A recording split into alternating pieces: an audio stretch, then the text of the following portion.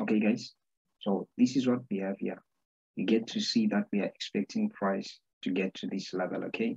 And then we take our sell trade here, and we gonna be targeting our first take profit at this price level, and this is gonna be your second take profit, okay?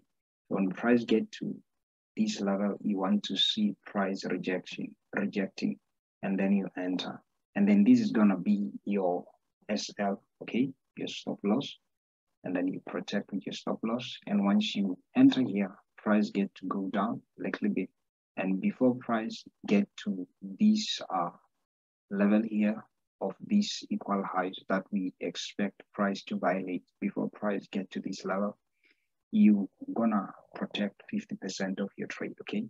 So, and then you hold until price get to your first take profit, your first take profit, and then your second take profit. So that's it for today.